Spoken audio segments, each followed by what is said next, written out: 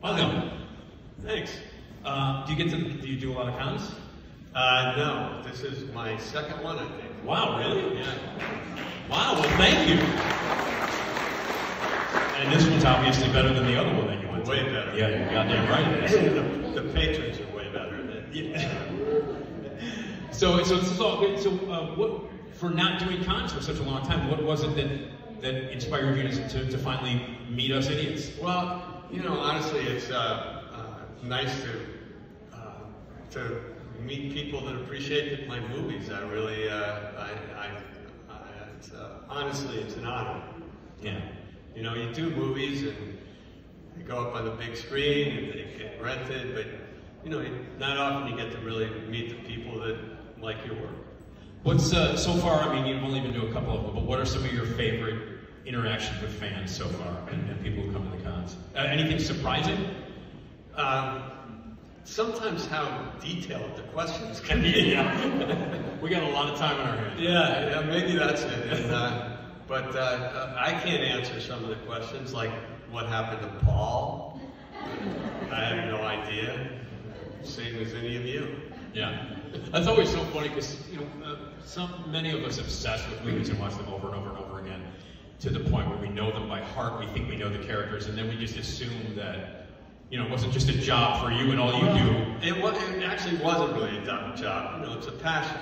Yeah. And when you're making a movie, you kind of live it, and there's nothing else. Yeah. You know, it's just all you think about. You go to sleep thinking about it. Dream about it, you wake up thinking about it. Yeah. So. Well, okay. How'd you get into filmmaking? I just decided that that's what I wanted to do. I was an artist, and I was in art school, and I had always liked movies.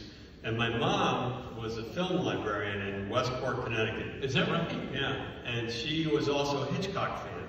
And she would take me to Alfred Hitchcock movies when they opened. She took me out of school to go see North by Northwest. I spent good mother.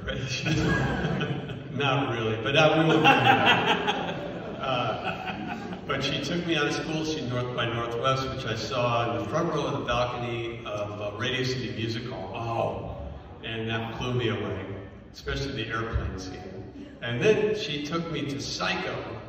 I think I must have been about 8, I'm not sure, I was really young. And after Janet Leigh got killed, I said, Mom, I just can't sit here, I'm too scared. She said, okay, go wait outside, I'll see you when it's over. And that's what I did, I stood on the sidewalk at night outside and waited for her to come out. Wow.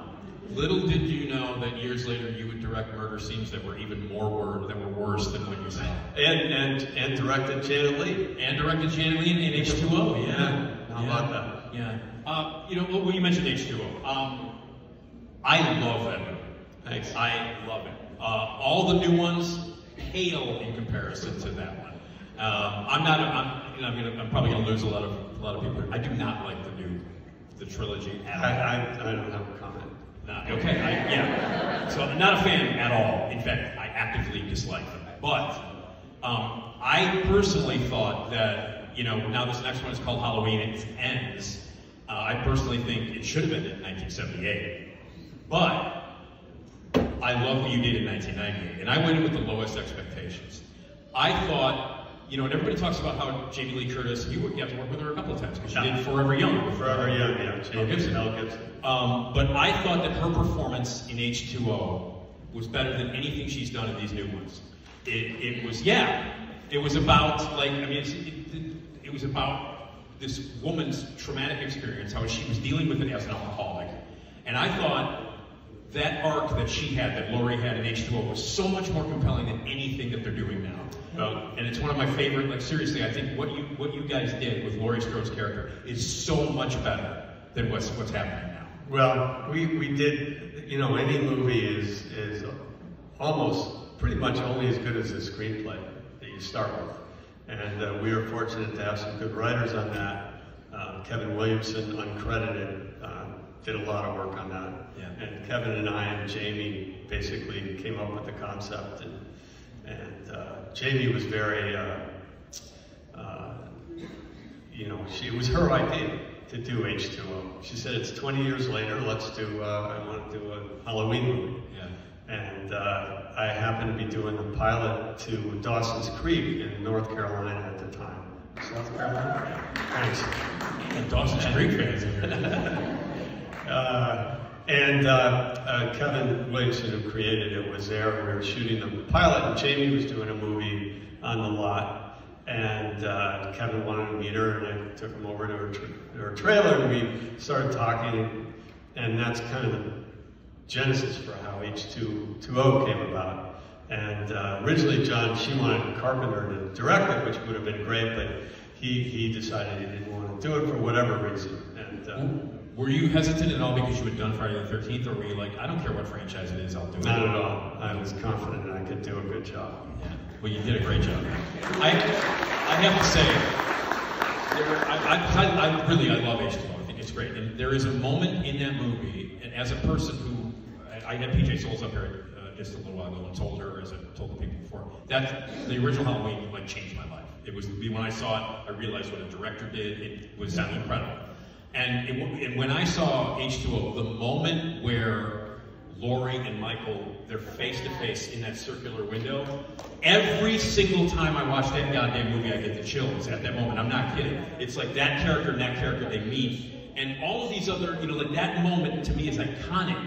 Now, when you guys were making it, did you know, like, this is the shit right now. We are going to have these two characters meet up face to face. Tell me a little bit about how that happened. Well, first of all, that it was set up by that, I think, a terrific sequence before where they drop the keys and they're locked out, and there's Michael, and it just was, and I'd always had a vision for what that final confrontation would be, and how it would be the culmination of the suspense that we were setting up prior to that, in that scene with the dropped keys.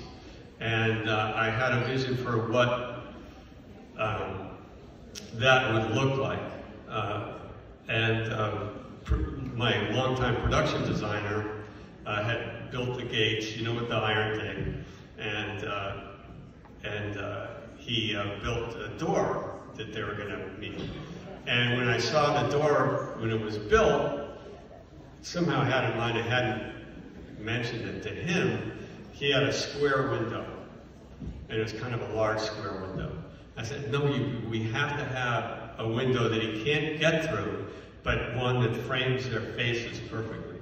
And I thought that round, having the window be round, would frame their confrontation in a way that it wouldn't work any other way, as well, any other way. It's perfect, man. I mean, seriously. So and I think that's part of the, if you look at H2O and some of my other movies, that the production design is an important aspect, like Lake Placid, or any of them, really. Yeah. Or any of the TV work, too, like The Wonder Years, I did the pilot, and that had a certain look to it. Yeah. The look of the films that you do is great. And H2O, the build-up of the suspense in that sequence is unbelievable, man. Like, really beautiful. Well, I think that what is missing in the later films, I haven't seen them, I saw maybe one of them or half of one, is, to me, it's not about kills, it's not about blood, it's not about seeing body parts chopped off. It's about the suspense.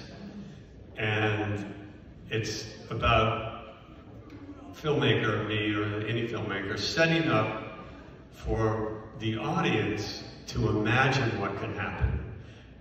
I can't make it as scary as you can imagine it's going to happen, because it's all personal. So I look at it as my job to create the tension and create the scenario that then the audience takes over in their mind. And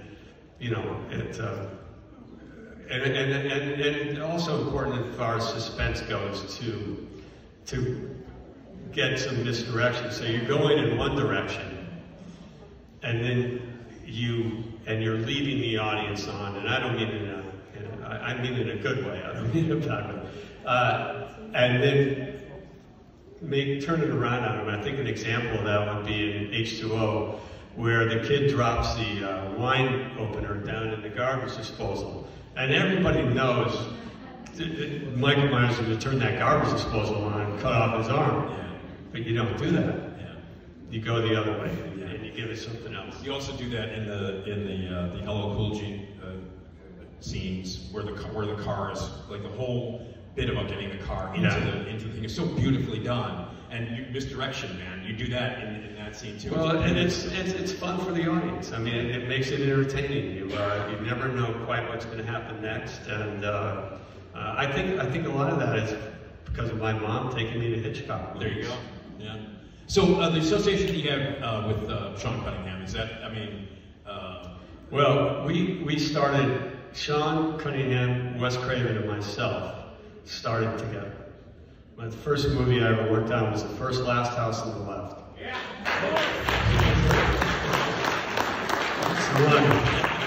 And I was, like I said, an art student, and then I became a ski bum. I went to Steamboat Springs, Colorado. And I was a ski bum there for a short season. And I'm looking around, I was 21 or something. And there's people 30 years old just doing the same stupid shit I was doing as a ski bum. I said, I gotta do something else. So I made a decision to, I'm gonna be a director. And so I did what anybody would do. I moved back to Westport, Connecticut to become a director. And then I did that because it was a very artistic town at that time. And there were local filmmakers who did industrial films and sports films and stuff like that. And I started working in PA and doing stuff, whatever I could. And I heard there was a movie being shot in town, and I tracked them down, and I had known Sean's family. I didn't know Sean, but I knew his brothers. And it was Wes Craven, Last House on the Left. And I said, you gotta hire me. And so they hired me. Sean hired me for, I think I got paid $15 a week to do whatever they told me to do. And I thought, it was great. It was a great experience, and I became close with Wes. I became the assistant editor on that film. And then Wes and Sean and I shared an office in New York City for many years. And we all got started that way. And it's just kind of weird. I'm sitting out there at my table, and I see, Jason's going by, Freddie's going by, and that we created all this stuff. And that we would be here today and see the impact. It's unbelievable. It is, right? And then to have a movie where Jason fights Freddie. What the hell is going on here? Anyway, it was remarkable. So yeah, we had a long association. Wes and I are very close, and it's kind of weird that the three of us sort of, made our way somehow. Yeah. Well, another film that you did associated with Sean Cunningham was House. House. Yeah. You guys. I got to tell you, so I don't know if it's funny. I hope it won't take too long or bore you too much. But so Fred Decker, who you may know from Night of the Creeps, I met him and the Pato guys. You may know about the Pato guys, a group of young guys that were hustling filmmakers. Anyway, so I hired Fred to write a Godzilla movie for me when I had the rights to Godzilla. Which, you had the rights to Godzilla? Yeah, I did, and I messed up by not taking it. Well, I learned a big lesson. After Friday the 13th Part 3 in 3D, I was trying to figure out what do I want to do next. And I'm in a friend's swimming pool, floating around, thinking, what the hell? And I'd always loved Godzilla as a kid. Every time it was on the TV, when I was a kid, we would watch it. Yeah. And I said, I'm going to make Godzilla in 3D. So I called my lawyers, Michael in New York City, and I said, I want to come with me to Japan. We're going to get the rights to Godzilla. And I had just had a brief communication with Toho. And we get on the plane together. He comes from New York to LA. We get on the plane. We're going to Tokyo. And he goes, all right, so you have the rights, right? I said, no, we're going to get them. He said, you're taking me here. We don't know. Anyway, we ended up, after 5 days of negotiation, getting the rights for Godzilla. I came back to LA, and they gave me money to create get a script written. And I found Fred Decker. He wrote a really good script. I got William Stout. I don't know if you need to know him. He's a great artist, a terrific artist. And Dave Stevens, too, did some storyboards for me. So I put together a whole package, and Stan Winston did a model of Godzilla for me. And I took it around to the studios at Warner Brothers, who said, we want to make this movie with you. And I said, okay, great. And Peter, who are the producers, big-time producers at Warner Brothers, were going to produce it. And so get down to the nitty-gritty in Warner Brothers. We sit down with Terry Semel, the boss of Warner Brothers at the time. He says, all right, we want to make this movie, but we're going to only give you $8 million, which is actually a fair amount of money back in those days. And being the idiot it is I am, I said, no, I can't do it for that much money. And Peter Guber, who was the producer, said to me later, he said, look, Steve, there's a window of opportunity to get a movie made. And when that window opens, you take it. And I regret to this day that I didn't just say, okay, because by the time I got them pregnant, they would have still been in whatever it costs. Anyway, that was one of my big regrets, is not getting that Godzilla movie made. Yeah. And then Warner Brothers, sort of behind my back, went and got the rights and made all those movies. Anyway, that's life. I don't care. By the way, you know, we were talking about House. Yeah. Oh, House. Yes. So anyway, House. I had done the first Friday part 2, I guess it was. I can't remember. But anyway, I just kind of started in Hollywood. And, oh no, I did the Godzilla thing. And Fred Decker knew this kid he had come up with an idea, Ethan Wiley, for the movie House. And Ethan had written a script. And it was bizarre. I don't even know the movie. It's kind of a weird, funny, scary, mix-up kind of movie. And, but I saw it from the beginning. I just saw what this movie could be. And somehow, and I thought, well, let's see, Sean and I have done Friday the 13th together. I'll get Sean to produce it. Who's going to say no to financing this movie? It'd be, you know, not going to cost much, what the hell. And so we took it around, and I forget which studio. I think it was one of the studios said, okay, we're going to make it. This was on a Friday. So that weekend, I bought a new car. Oh, man. Oh. Talking about never learning any lessons. On Monday, the head of that studio, Jeff Sagansky, his name was at the time, calls me up and he says, Steve, we can't make the movie. I said, Jeff, I didn't say this, but I thought, how the hell am I going to pay for this new car? But anyway, somehow Sean was able to raise some money privately or independently. I can't remember how we got it. And so anyway, so I'm making the movie, and we ended up with a great cast and make the movie. And then after you finish the movie, you hire a company to do the sound effects and do all the sound stuff. Not the music, but the sound. Especially the effects, sound effects, and the mixing it together. And there was a guy that was the head of that company who was in charge of it all. And he signed different things, and he was very involved in the completion of the movie, including going to the mix and finishing the whole movie. So we go to the first screen, the test screen, which we did in the Valley, and the movie's going great. I mean, it's like people are laughing at the right time, scared at the right time, and I see the guy, Tom, pacing back and forth behind the seats. And I go back to him, I go, Tom, what's wrong? He goes, can you believe they're laughing at the movie? I said, yeah, it's a comedy. He'd been working on it for 3 months and didn't understand what the movie was. So, I don't know. Yeah. But fortunately, the audience did. Yeah, that's a terrific movie. I will say this as an aside, the sequel has one of my favorite titles in movie history. Oh, the best. Second Story. House 2, The Second Story. Yeah. The best title, sequel title. No question about it. Yeah, that's great. Can we get a quick, do you have a Betty White story? Because her performance in Lake Placid is awesome. Yeah. So great. She, Well, David E. Kelley wrote the part for her. I mean, he had her in mind the whole time. And we were very lucky that she agreed to do it. So we shot it in Vancouver, Canada.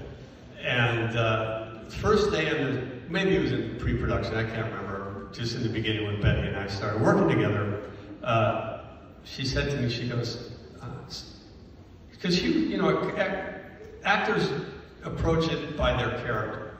They think, who is this character? Where were they from? How'd they grow up? What were they? And she saw this character as a rural farmer type gal, and, very, very middle American type of person. She said, so Steve, the one thing I don't understand is where did she learn all these words? And sometimes you just have to profess ignorance. I said, Betty, I have no idea. The only thing I know is it's going to be hilarious. And it was, and she made it even better than on the page. She was great. But the thing about it, everybody, she was just incredible. But she was a really baughty chick. She was. And I don't know if people really realize that, but she really was. She was very much like Sue that she played on that Mary Tyler Moore show, which is called something else. But anyway, but she was a wonderful person, and I got to know her pretty well, and we would spend some time together. We would walk in Stanley Park in Vancouver, take walks every weekend.